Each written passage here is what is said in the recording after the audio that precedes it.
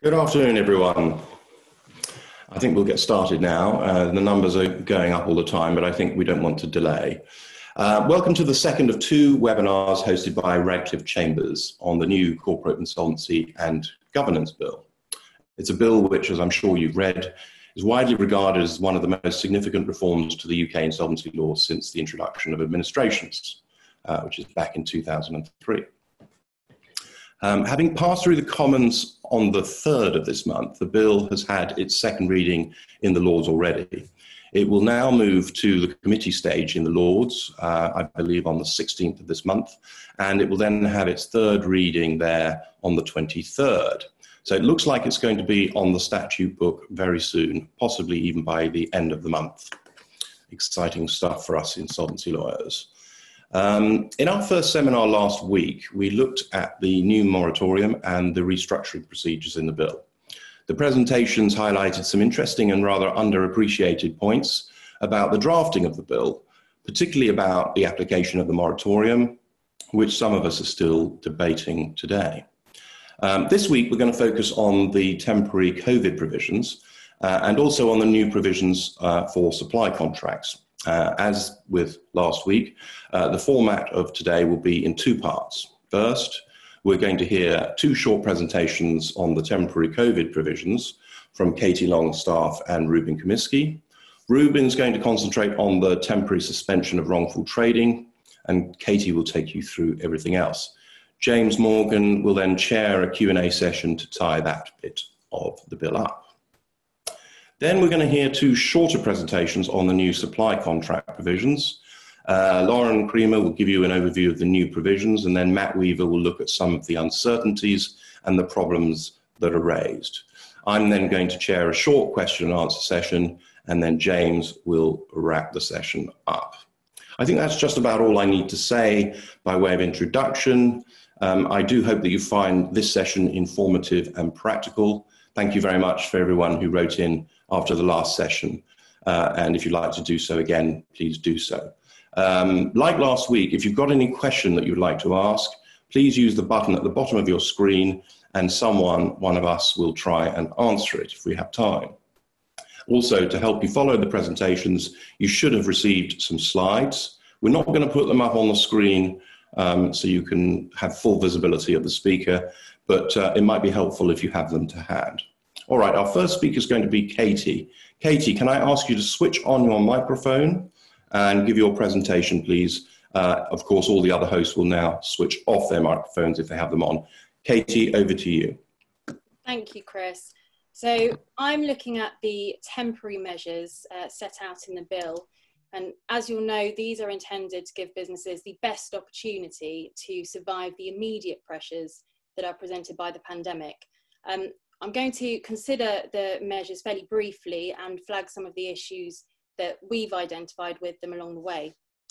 They're broadly categorised into 5 groups: the temporary modifications to the new moratorium, statutory demands, winding up petitions and orders, meetings and filing requirements, the power to amend legislation, and also the provisions around wrongful trading, which Reuben is going to deal with separately. So let's look first then at the temporary modifications to the new moratorium. So as we heard last week from Kate and Adam, the purpose of this moratorium is to give directors a breathing space, hopefully to rescue eligible companies as going concerns. And for a temporary period, the criteria for obtaining a moratorium are relaxed. Now, this period starts when Schedule 4 to the bill comes into force and continues until the 30th of September of this year. During this time, an eligible company that is subject to a winding up petition can actually obtain the moratorium by simply filing the relevant documents. So the directors would not have to make a court application. And even if the company has been subject to a moratorium or an insolvency procedure in the 12 months leading up to the filing, the company is still eligible.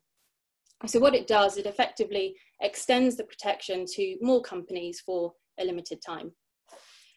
Also to note is during this temporary period, the monitor is to disregard any worsening of the company's financial position due to the coronavirus.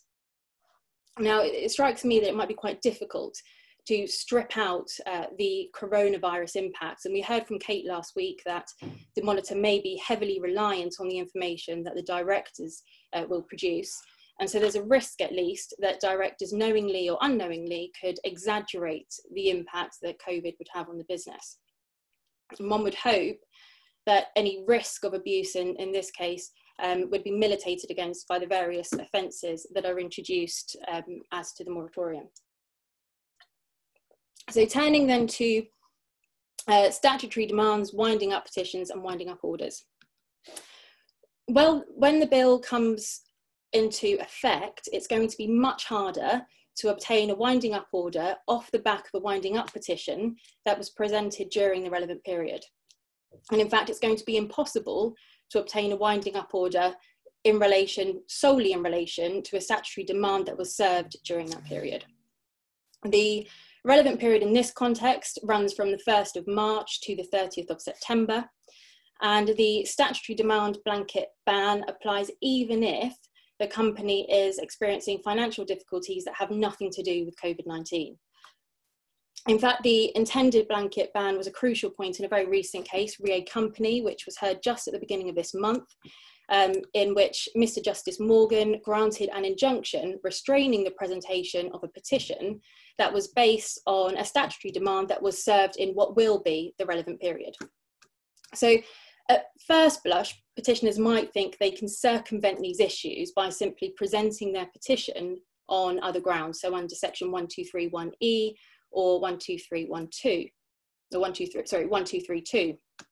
But as I've already alluded to, there are other hurdles that the petitioners will be facing. What I'm going to do is outline these provisions, and then we can specifically deal with some of the issues that we've identified in respect of them.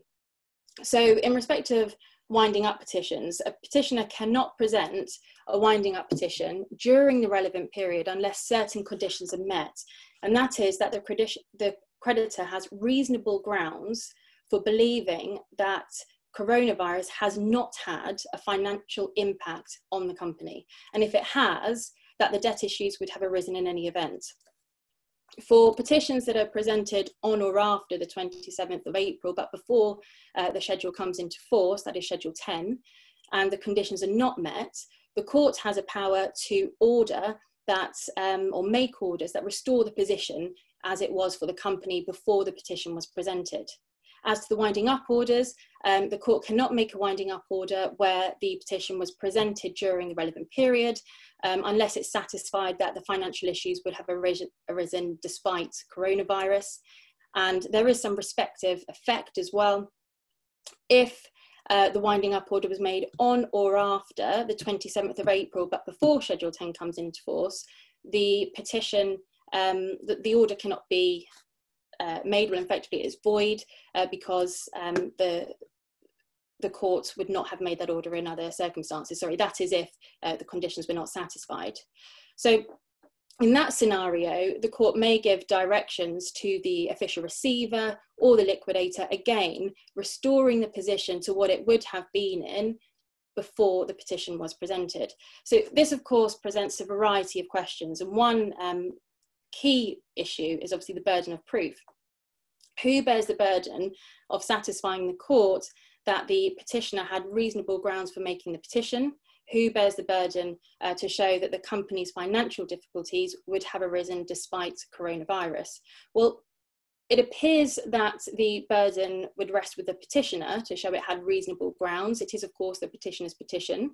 And the bill itself requires the petition to include a statement that the petitioner considers the conditions are met. The drafting of the bill doesn't suggest otherwise, but so far as the burden of proof lies at the petition hearing itself, it's less clear. And in fact, the government guidance that has been provided alongside the bill goes as far as stating that the petitioner has to demonstrate the company's inability to pay its debts was not caused by the pandemic. Now, one may think that this is obviously problematic for a petitioner, as the company in all likelihood is going to have the relevant information, whereas the petitioner probably won't. In contrast, it may be comparatively easy for a company to challenge petitions, especially if the debt is relatively recent, or if the company trades in an area that has been particularly hard hit by the virus, for instance, the hospitality sector. Further issues surround the restorative orders and directions that are proposed. The language of the bill suggests that the court will have a discretion as to whether to make these orders and directions. So I'd query then, how is the court to exercise this discretion? And the wide drafting of the bill itself would appear to permit a range of orders being made. So these would go beyond a simple set aside, strikeout orders and determinations in respect of fees and costs orders. That said, for a winding up order that is made off the back of a petition that is presented during the relevant period, the winding up is deemed to commence on the date of the order itself. So this may negate some of the need for restorative orders in some cases. You might also be wondering, what impact will this have on liquidators appointed in relation to winding up orders that are made on or after the 27th of April, but before the bill comes into force, where there is some uncertainty as to whether the requisite conditions have been met. Well, it seems to me that a liquidator may be inclined to hold off with substantive work until the court makes a determination. Some proactive office holders may even seek directions from the court as to the validity of the order. And of course, that would give rise to cost consequences and delays as well. There's two further points to note in respect of this temporary measure. Firstly, there are obligations placed on official receivers. So if it appears to an official receiver that a petitioner has not complied with the requisite conditions, or a winding up order is in fact void, the OR must refer that matter to court. And that reference is to be treated like an application for a stay under Section 147 of the Insolvency Act. So again, that could lead to further costs for those parties that are actively involved in that. And a final point on this, there are other changes proposed to related rules to give effect to this temporary measure. For instance, a petitioner will have to hold off on advertising the petitions until the court has determined whether it's likely to make a winding up order. So that appears to introduce a preliminary determination. It's not clear when that would be made, but what it does make clear is that a petitioner can expect further delays before it can proceed with its petition. So there's a lot in there to put petitioners off petitioning before the 30th of September. I'm going to touch on meetings and filing requirements. As to meetings, the bill relaxes the rules for meetings to be held by companies and other qualifying bodies. This is to have retrospective effect, so will run from the 26th of March to the 30th of September. It provides that general meetings can be held remotely, shareholders can exercise their rights remotely as well, and that is so even if the company's constitution doesn't provide for it. It's also worth flagging that these provisions do not apply to meetings of creditors in an insolvency process, so it's still possible for creditors to requisition a physical meeting, but it's very unlikely in the circumstances, and one would expect an office holder to seek directions from the court to have a meeting held in other ways. As to filing deadlines, the bill also provides for temporary extensions for filing accounts for public companies, and there is a power there for regulations to be made to extend the deadlines for certain filings of other documents, including annual confirmation statements. Of course, this will impact on the accuracy of the information contained on the company register, so that will have disadvantages for those of us that rely on the information there. And finally, before I turn to Reuben dealing with wrongful trading, it's worth noting that the bill empowers the Secretary of State to make regulations to change a range of corporate insolvency legislation. That includes, but it's not limited to, the corporate provisions of the Insolvency Act, Part 26A of the Companies Act, this bill, including the temporary provisions which I've referred to, and any other subordinate legislation in relation to the relevant acts. The government has said at the moment it has no plans to make any legislation in respect of this provision. but it could give rise to significant, albeit short-term, changes to this area of law. And it's therefore some comfort, at least, to note that there are various protective limitations on the way in which these regulations can be brought into force, and there is a long stop date of the 30th of April 2021. After that, those regulations cannot be made. Thank you very much for getting through all that material so efficiently. We'll now move to Reuben and the temporary wrongful trading provisions. Thank you, James. Today has been billed as a look at the temporary COVID-19 provisions, and the wrongful trading provisions have been widely described as temporary. But as we will see, in important respects, they're actually permanent and potentially troublesome. But first, it might be useful background to look at the law as it stands without those provisions. Now, subsection 2141 of the Insolvency Act sets out the court's powers where it has found somebody liable for wrongful trading.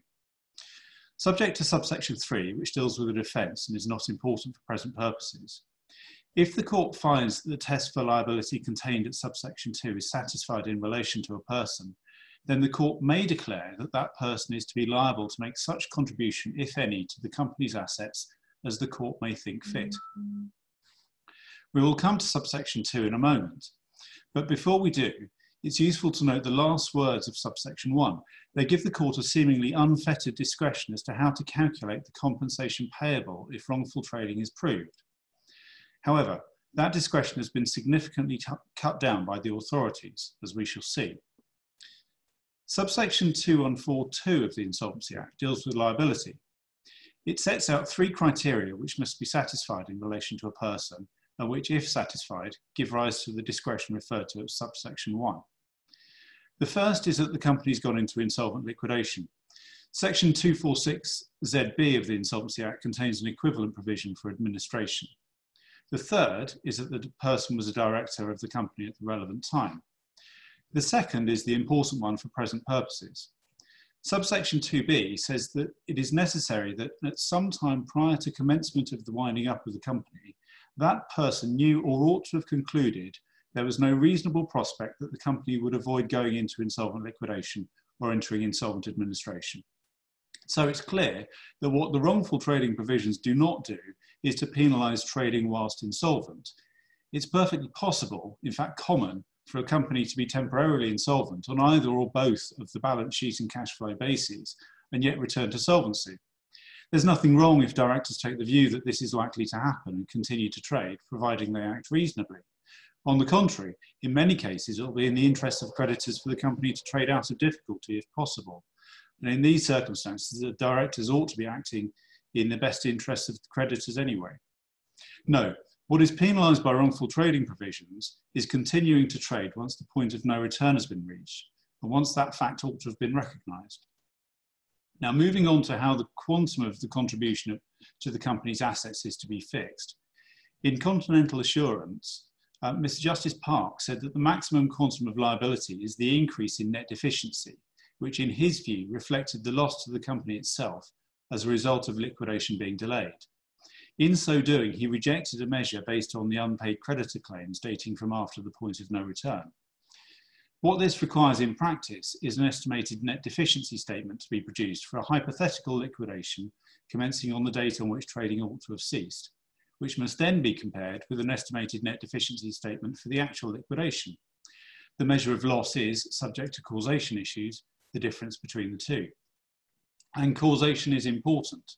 Later in the same judgment, Mr. Justice Park set out an important caveat to his test when he said, there must, in my view, be more than a mere but-for nexus of that type to connect the wrongfulness of the director's conduct with the company's losses which the liquidator wishes to recover from them. In saying that, he was relying on an earlier decision of Hazel Williamson QC, re Brian D. Pearson Contractors Limited, in which she did not order the whole of the increased net deficiency payable by the director of a golf course construction company because its business had suffered from exceptionally bad weather. She said, I'm not satisfied that the full extent of the worsening of the position of the company is to be attributed to the continued trading of the company. This is applying a but-for test of causation. I accept from Mr. Pearson's evidence that the eventual position of the company owed something to losses caused by particularly bad weather conditions of 1994 to 95. Whilst the wrongful trading may have provided the opportunity for those losses, it could not be said to have caused them, and the similarity with the present situation is obvious. Now, turning to the bill itself, Article 10.1 says that in determining for the purposes of Section 214 or Section 246ZB of the Insolvency Act, the contribution, if any, to a company's assets that it's proper for a person to make, the court is to assume that the person is not responsible for any worsening of the financial position of the company or its creditors that occurs during the relevant period. The relevant period is between the 1st of March and the 30th of September 2020, or that's what we think it's going to be at the moment. Now, it's interesting to have a look at this point at what has been said in Parliament about this provision. Introducing the bill on the 3rd of June 2020, Alok Sharma, the Business Secretary, said, "Wrongful trading is an important deterrent against company directors continuing to trade when the company is insolvent, and when doing so increases the losses to creditors. Directors can be made personally liable as a result. However, during this difficult period, many otherwise viable companies may become technically insolvent, particularly if they have been severely affected by a drop in demand caused by COVID-19. This measure, the wrongful trading suspension, as he called it, gives company directors the confidence to use their best efforts to continue trading without the threat of personal liability, should the company ultimately go into an insolvency." As we shall see, in my view, almost everything Mr. Sharma said was wrong. In response, Ed Miliband agreed. The suspension of personal liability for wrongful trading whilst insolvent makes sense as a measure. It was left to Jonathan Ginogly to point out one of the problems here when he asked, will directors get any benefit from the wrongful trading proposals, knowing that they could be in breach of other directors' duties and that these proposals were only temporary, so they could well need to justify their decision to trade on at a later date in any event. And the government's response from Paul Scully was to say that temporarily removing the threat of personal liability for wrongful trading from directors who try to keep their companies afloat throughout this emergency will encourage directors to continue to use their best efforts to trade during this uncertain time. But he added that although there will be a temporary suspension of wrongful trading liability, directors will still have legal duties under wider company law. So, what's the effect of this new provision? Well, on one view, the new provision does absolutely nothing. The courts already take into account extraneous events when determining liability for wrongful trading, and it would be astonishing if they did otherwise in relation to COVID-19. Unfortunately, however, it's not strictly true that the new provision does nothing. What it does is to create what is, in my view, an irrebuttable presumption that financial losses made during the relevant period were not caused by the decision to continue trading, whatever the company's business and whenever the decision to cease trading ought to have been taken. In some cases, that will no doubt be right, but it will clearly not be right in every case. Moreover, contrary to what Mr. Sharma said in Parliament, the provision does not remove the threat of personal liability from directors if they continue to trade. As pointed out elsewhere in the debate, directors continue to owe their normal duties to the company, and in particular, as matters stand, the directors owe a duty to act in the best interests of creditors when they know or ought to know that the company is insolvent or more likely than not to become insolvent, as we saw recently from the Court of Appeal decision in BTI and Sequana. And that duty continues to apply throughout the relevant period. And finally, it's notable that the new provision does not remove liability for wrongful trading if the point of no return is passed during the relevant period. It just affects the quantum of any claim. It's therefore wrong to describe it as a temporary suspension of wrongful trading liability, as Mr. Scully did. So what we have overall appears to be a provision which is largely window dressing. However, it does have the potential to create various problems. First of all, the provision doesn't apply only to companies who become technically insolvent during the relevant period. It applies to all companies whenever the decision to cease trading should have been taken, even if they ought to have ceased trading sometime before COVID-19 hit. So the second problem is the meaning of the words worsening of the financial position of the company or its creditors. Do those words mean the same as the test the court actually applies in determining quantum? Personally, I think it probably does, but the language here is very loose and there are bound to be arguments. And finally, given that companies are unlikely to produce balance sheets at the beginning and end of the relevant period, how easy is it going to be for the court to determine how much of any increase in net deficiency occurred in the relevant period? And who bears the burden of proof on this point? This is particularly relevant to claims which rely on a point of no return which predates COVID-19. It seems that the burden will probably fall on office holders, who will have to do the best they can with what will often be limited resources in the way of financial records. How much leeway the court allows office holders in cases such as this remains to be seen. Thank you.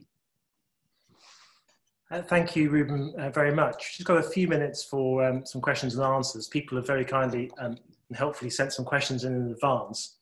The first one I had from Simeon Gilchrist of Edwin Co.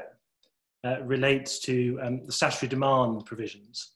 He says, if a statutory demand has historically been seen as a less than polite request to pay, a demand with menace, what is to stop the demand being used and following a nil response and a disconnected petition being used without reference to the demand? Katie, I think that's probably one for you.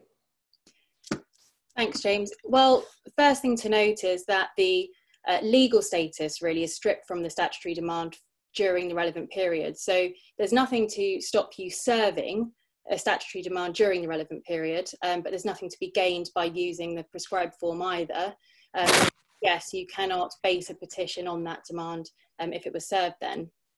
As I see it, there's nothing to stop you presenting an unconnected petition, but you'd probably be basing it on the grounds that the company was unable to pay, in which case then you'd need to satisfy the conditions that I've already referred to. So you'd still have some difficulty. So it might, to perhaps the uninformed recipient of the statutory demand, have some practical effect in trying to cause them to make payment, but in terms of legal effect, really not very much. Okay, that's very helpful, thank you. There's a question, Reuben, I had, just arising out of one of the points you made towards the end.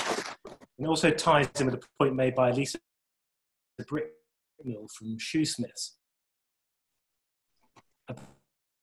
about the loose wording that's used. The financial position wording probably means the same test is applied, namely whether there's the court apply, and any there's been an increase in net deficiency. What do you think underlies that? Well, I think that the reference to worsening of the financial position of the company is an attempt to capture the increase in net deficiency test, which is the standard test that Mr. Justice Park explained was based on losses suffered by the company and not by the creditors.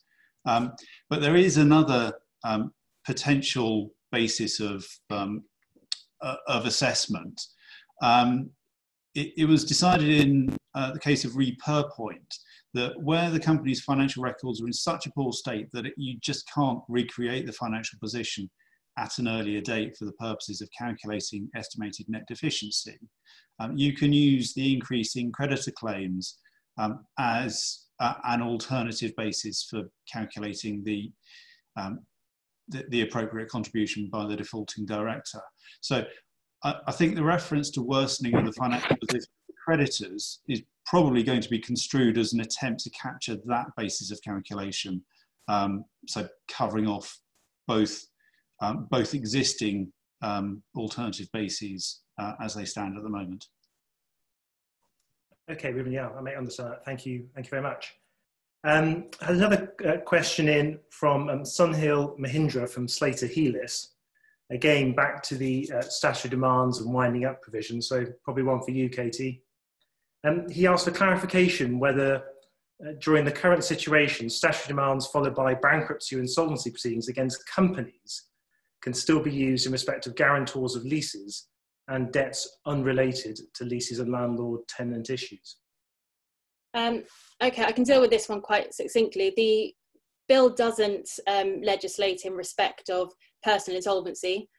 So there's no bans on statutory demands in respect of bankruptcy, and the bill itself doesn't discriminate as to the nature of the debt. So whether the debt relates to a lease or not is irrelevant, really. So it shouldn't provide much of an issue once this relevant period is over. But of course, there is a risk that the relevant period might be extended.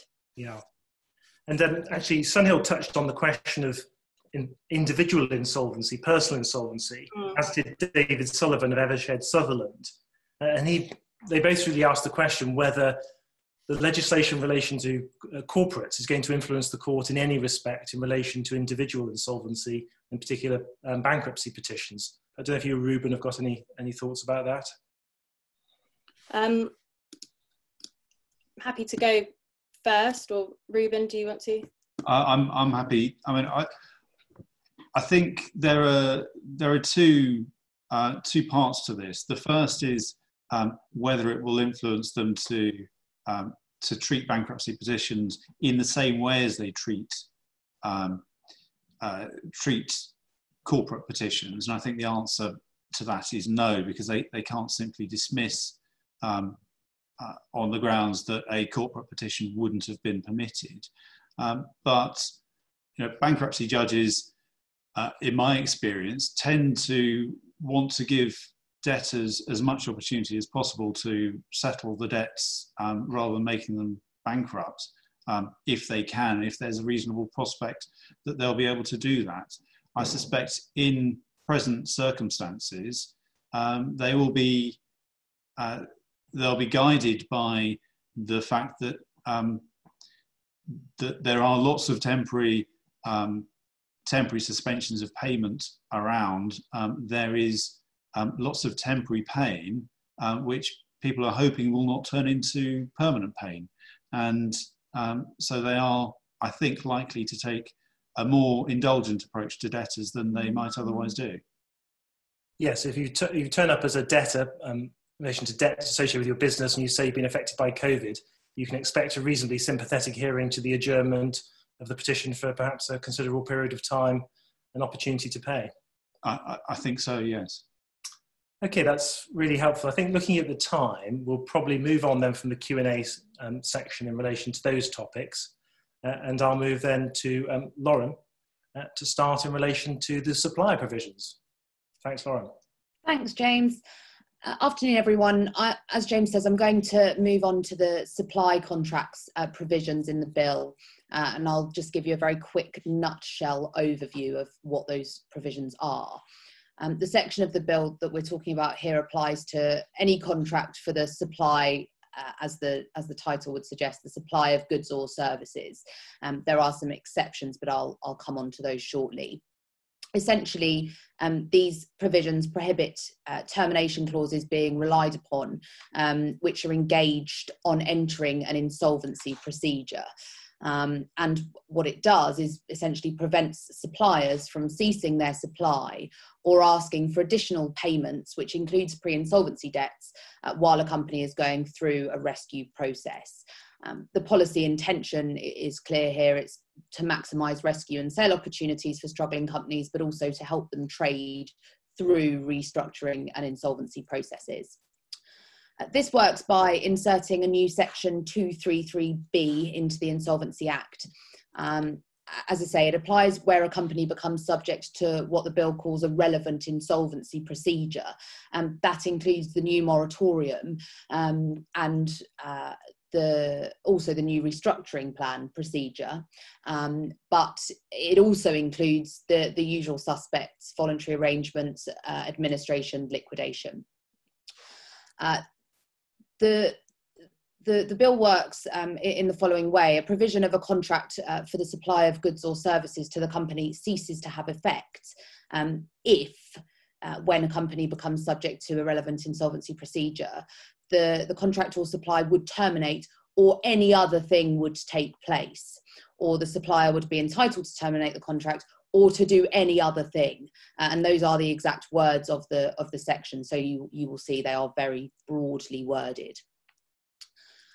Further provisions that it's worth being aware of: a supplier cannot require pre-insolvency debts to be paid as a condition of making further supplies. So that's a further restriction on what suppliers can do as a result of this, what will be legislation. It's not a blanket ban on termination clauses being relied upon, but there are three very specific circumstances envisaged. The first is if there's an office holder, the office holder consents. The second is if there's no office holder, the company consents. The third is if the court is satisfied that to continue the supply would cause the supplier hardship. And I know Matt's going to talk a little bit about some of the potential pitfalls with the word hardship being used. There are some exclusions, as I outlined at the beginning. There's one temporary exclusion, which is for what the bill terms small suppliers. I say temporary, it's going to last for a month from whenever the section comes into force. So it is very short-lived. And there are certain conditions which a company needs to meet, a supplier needs to meet to be considered a small supplier. They include a turnover of less than 10.2 million, a balance sheet of less than 5 million, and a number of employees of not more than 50. So those are the three conditions, and you have to meet two of those to be considered small. There's also a much broader exception or exclusion, and that's for essentially those involved in financial services, so also insurers, but banks, electronic money institutions, generally people involved in the organisations involved in the provision of financial services, and contracts which are financial contracts, and there are various things envisaged in the legislation, including swap agreements, spot contracts, those kinds of things. As the name suggests, 233B comes after 233A. That is already in the legislation, was introduced in 2015. It offers similar protections, but only in relation to essential supplies. So that's utilities and communication services.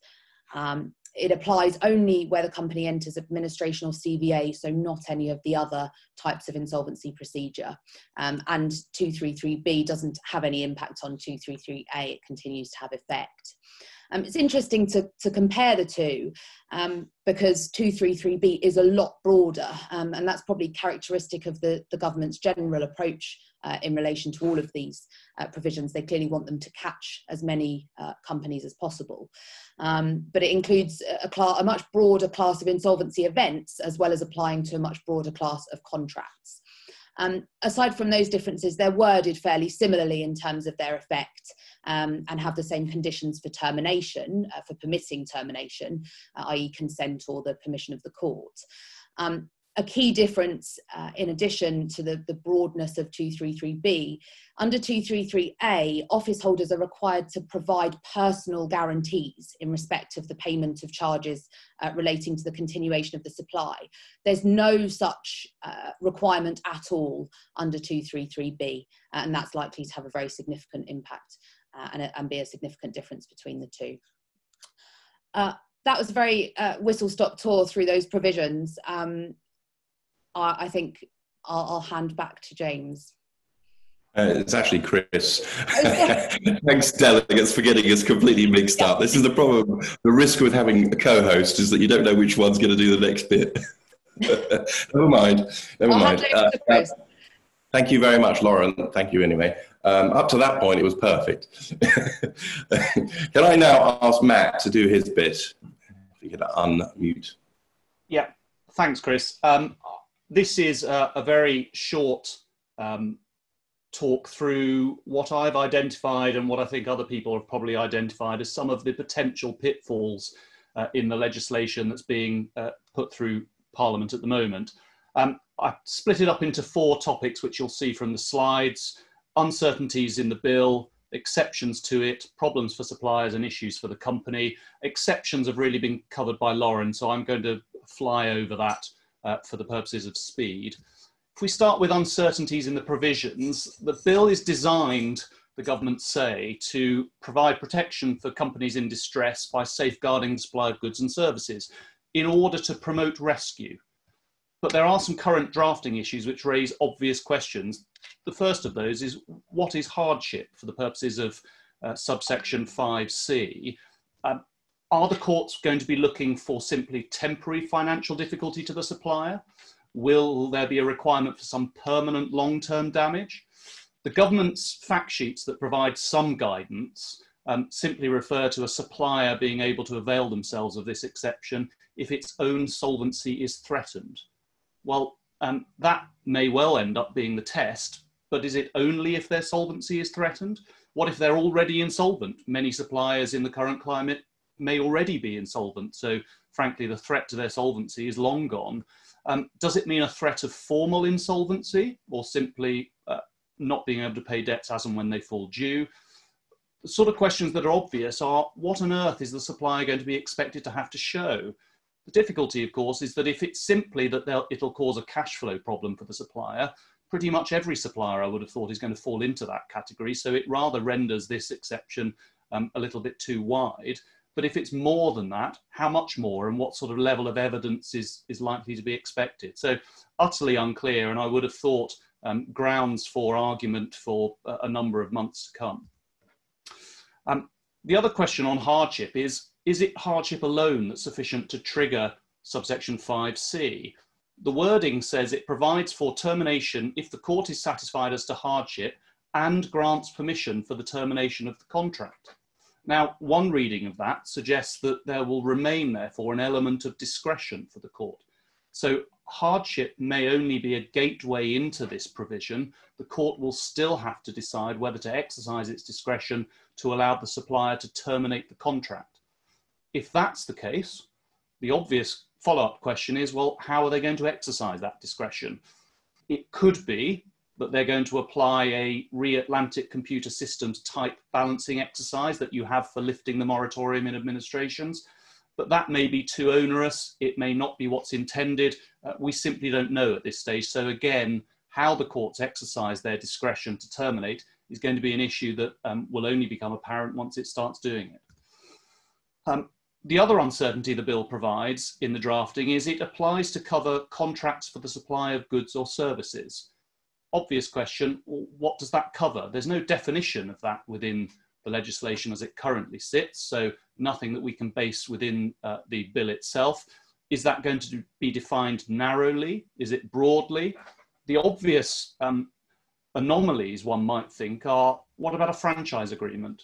Does that fit within what might be considered a supply of goods or services? It's not immediately obvious that it does. What about a license to use brand names, intellectual property, that sort of thing? Does that immediately fall within the definition? It's not clear that it does, but you can see that if you're running a franchise business that goes into one of these insolvency procedures, if your franchise agreement is terminated or your license is terminated, promoting rescue is not going to be very easy. There is, of course, section 233C, which allows the Secretary of State to amend the legislation, and it may be that some patching ups of holes has to be done after the event. As I say, exceptions been dealt with, Lauren, so I won't spend any time dealing with this, but you have the slide. Problems for suppliers. I imagine most of you will have thought of these. Essentially, the fundamental interesting point of this is you're forcing suppliers to supply failing businesses.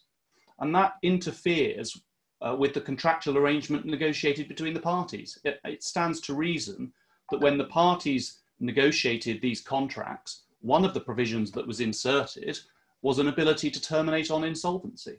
And that may be said that if you start interfering with that, you're essentially interfering with the negotiations between the parties and creating a position that wasn't ever intended. As Lauren mentioned, another issue, well, there's no requirement for a personal guarantee from any office holder, unlike essential suppliers. So that potentially creates exposure for the supplier, and that's made worse for a supplier potentially, because of course it's not just termination that's prohibited by these provisions, it's any other thing, as Lauren said. Well, what's any other thing? One assumes you can't change the payment terms. So insolvency doesn't allow you, for instance, to ask for payment on delivery as you might otherwise do.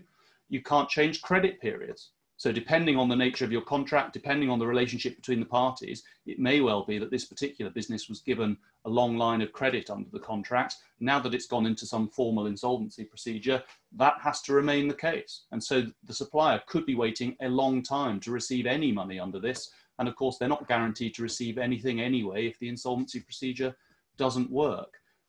Of course, there may be less exposure if that supply is considered to be an expense of an administration, for instance, but that's unlikely to cover a lot of situations that creep up, so isn't going to give every supplier any sort of protection. It may also create leverage for office holders. There's potential, I suspect, for office holders to say, well, you can't stop supplying us, but how about therefore we have a discussion about on what terms you're now going to supply us so that the company gets a better deal. There's no obligation on anybody to accept those new terms, but of course, if a supplier knows that he can't simply stop supplying, that ability to exercise leverage has gone. It may well be that this is a poor deal for suppliers in due course. And of course, the small entity exception at the moment looks as though it's going to last about a month. So there really isn't a great exception for small entities. So after that period, small entities are in the firing line. And you would have thought that small entities are going to be the ones that suffer much more than multinationals in this sort of obliged supply under contract. And finally, issues for the company. And this is really, I think, the law of unintended consequences. Is this going to work? The intention is to prevent suppliers jeopardizing attempts to rescue the business. Sounds great. But if you're excluding any financial contracts and non-goods and services contracts don't come within these provisions, are you actually assisting rescue of business? You're forcing certain suppliers to supply goods to a trading business, which as a matter of policy is fine as far as it goes.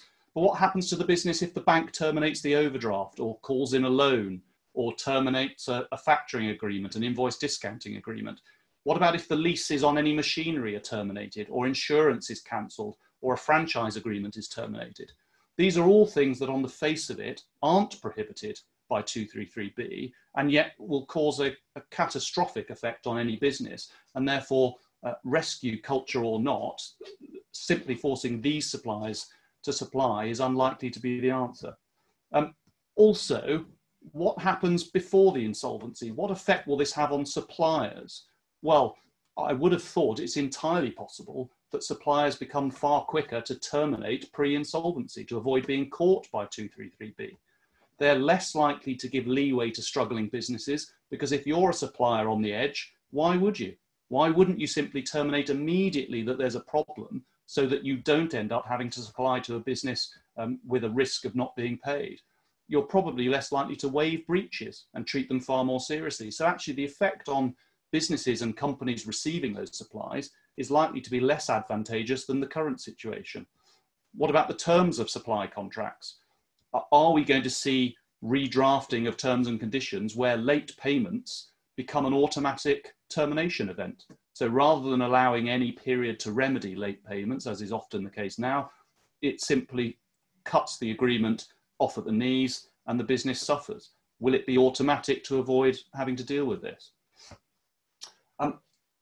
The other point as a matter of practice is that if agreements as they're currently drafted allow termination upon insolvency, so not just a relevant procedure, but insolvency itself, in some instances, suppliers are going to get advance warning of any insolvency procedure. They're going to receive CVA proposals, for instance. They may well receive notice of a winding up petition, or they'll see something within the press about certain retailers, for instance, considering their position and speaking to IPs. Well, all of that gives suppliers a heads up and allows them to act now to avoid being caught. Well, that isn't promoting rescue either.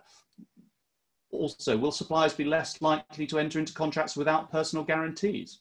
You may find now that if you're a director of a company requiring supplies, you're going to be asked for personal guarantees for every supply contract that's entered into, because that and or security over the assets is going to be the quid pro quo for suppliers that now face the prospect of having to supply through insolvency. And finally, will suppliers change the way they contract with businesses? Because it seems to me that if you've got a long-term supply contract, you run the risk if your customer goes into insolvency of having to continue to supply, what's the obvious answer for that? Well, you may well enter into a number of much shorter contracts so that in fact your liability to supply within insolvency is curtailed and you're protecting your position. Well, that doesn't help businesses. It's not going to reinforce security of supply, and it's going to make their position more precarious, which clearly isn't the design of these provisions. So they're just a few things that occur to me as being potential problems when these provisions come into force and people are actually relying on them and trying to use them. Chris. Thanks, Matt. And in terms of the questions, just picking up on the point that you've just been making, we've got a question, advanced question here from Paul. To what extent will the new provisions stop suppliers who do not have overarching longer contracts, but who just supply on single purchase order and delivery basis? On what basis will they be able to refuse future orders or deliveries? Yeah, thanks, Chris. I think that's an excellent point. It goes to the heart of the problem this may create. If you're acting under a framework agreement and each individual purchase and order is a separate contract, nothing in these provisions force you to contract with the business. What they stop you doing is terminating any existing contract to supply. And so if each delivery and each order is a separate contract, if you're the supplier and you don't want to do it, you simply refuse to enter into any further contracts. So that is an obvious problem and an obvious loophole. But as I mentioned a moment ago, I think Paul Meadows is quite right. The risk is that that then becomes much more of a template for other suppliers who see the opportunity to structure their business that way going forward and avoid the consequences of this. So yeah, that is a real issue for companies in insolvency procedures and a way in which suppliers may well look to get around these provisions. Lauren, have you got anything to add to that? Only that the long-term impact, well, clearly unintended, is something to keep an eye on, because if suppliers decide to move away typically from longer-term contracts and towards these purchase order type approaches, then you might actually see again a shift in the way that relationship works, which may have long-term unintended consequences. Yeah, no, I agree with all those points. And I think this highlights one of the problems with these provisions. The bill is being rushed through without an awful lot of consideration as to how this particular provision, which might on its own be very sensible, how it's going to fit in with other sorts of contracts. I mean, where you've got a situation where you've got an umbrella agreement with standard terms, that may well be now the default way of contracting, because you can then refuse any order you don't like. Following an insolvency, because there's no obligation to enter into it, but you've got your sort of standard terms and the contractual arrangements already set up. So, and another thing which Matt touched on, but I think it's worth highlighting again, it's about the definition of the relevant period. It's an obvious loophole, isn't it, that if you define something by reference to the entry into insolvency, so that is to say, a company actually going into liquidation or actually going into administration, that people are going to act immediately before that. I mean, contrast the provisions, for example, on set-offs or preferences, things like that, where there are, to be acting in good faith, there are definitions by reference to whether the petitions be presented or whether you've got notice of something about to happen. None of that's in there. So you've got this, it's a very clunky, awkward kind of test, which you have to, nothing happens until it's all really after the event. And I mean, it really makes these clauses, I think, whilst they're good intentioned, I think it's going to make them of relatively limited application in the real world. Okay, now we've had a question in which I think is quite close to some of our attendees' hearts. Laura, I'm going to ask, it's directed to you, so I'm going to ask you to answer this. A concern here is that a solicitor contracts with a company client to provide services, advice, etc. And the company can presumably use this provision to prevent the solicitor suspending its services upon non-payment of a bill. And we all have experience of that. Lauren? Yeah, sadly we do. Thank you, Paul, for the question.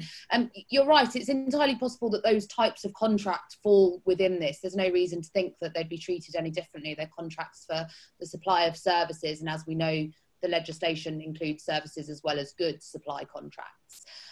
It's worth noting, however, that the provisions that we're talking about apply to breaches which occur before the insolvency procedure was entered into, but not to breaches which occur after the insolvency procedure is entered into.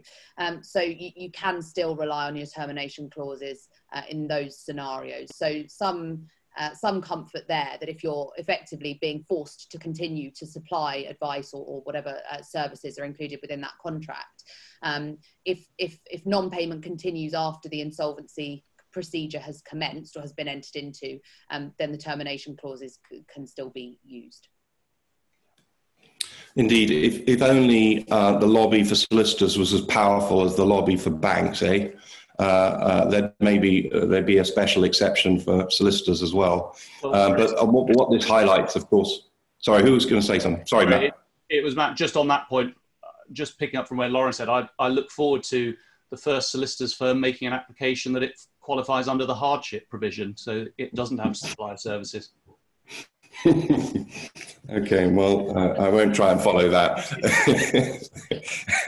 I've got a supplemental question which I'd like to ask, and I think I'm going to ask both of you to address this. It touches on the point that I just made about the lobby for financial services and banks in this case, which seems to permeate this bill in a negative way, to my mind, but one understands the commerciality of it, but it does highlight the special position being given to banks and others involved in financial services. The question is this: does the exclusion of banks and other financial services providers create a two-tier system? And how is this consistent with the pari passu principle, which is supposed to be fundamental to our insolvency law? Lauren. Yeah, well, it does create a two-tier system. And what struck me about this is that it really flies in the face of what the government said at the outset of this crisis, which was, we've learned from 2008 when we just helped the banks and we forgot about companies and individuals. And we've learned the lessons of 2008, and we're not going to prioritise the banks over people and their companies, their businesses. And that's exactly what this does. It's pretty stark to read the list of exclusions, exceptions, because it's all banks, financial services providers. I suspect, again, caused by what you alluded to, Chris, lobbying of those kinds of organisations and their influence on government. It's impossible to know, but very clearly what it does create is, as you say, a two-tier system, which it results in unfair differences between different classes of creditor. Matt? Yeah, I think Lauren's spot on. And actually, if I was being really cynical and unfair, it probably creates more than a two-tier system. Certainly within unsecured creditors, what have you got? You've probably got potentially a four-tier system, because you've got banks on the one hand, you've got suppliers that are caught by 233B, you've got ordinary suppliers that are not caught by 233B, and you've got essential supplies under 233A. So you've got four different categories there of unsecured creditor, all being treated in sometimes radically different ways. And Chris, as you pointed out in the question, that's not what the principle of pari passu is all about. And that's not what our insolvency procedures and regimes were based on in the beginning. So it is a radical shift now towards treating different classes of creditors in very different ways. I think one of the problems here is that I don't recall, when I read all of the consultation documentation, that there was any indication that the banks were going to be excluded from these provisions. I don't know quite how the bill has been drafted in the way that it has, but clearly some things happened between the time of the consultation and the time of the drafting of the bill. And it's not as if government is not aware of the problem. I mean, the idea is that this is supposed to help the small guy, right? Certainly words to that effect were expressed in the debate and in the House of Commons in the second reading. And that's recognised in the fact that we have an exclusion for small businesses. But the exclusion is for such a small period of time, it's not going to have any major impact. And this isn't a temporary COVID provision. This is a permanent provision. And I really do think that when the dust starts to settle, perhaps although the government didn't have any plans to use this amendment provision that's open now until, what is it, June or April next year, perhaps it's not going to be long before it realises it needs to make some amendments to actually make these clauses operate in a slightly fairer way.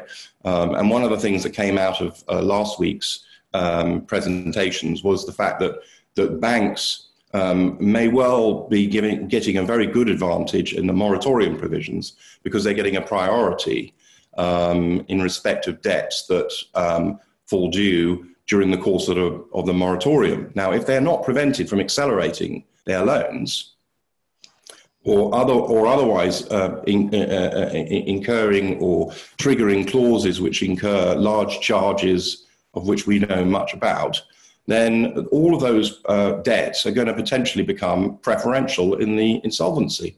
And so what you're going to do is you're going to actually undermine the return to a lot of creditors in that way. But that all remains to be seen. And we all need to think about the precise wording of this bill, because I think in some respects, particularly the drafting of the moratorium provision, it leaves a lot to be desired. Anyway, that's enough, I think, for the moment. James, I'm going to hand over to you now. Yes, thanks, Chris. Well, we're pretty much up for time.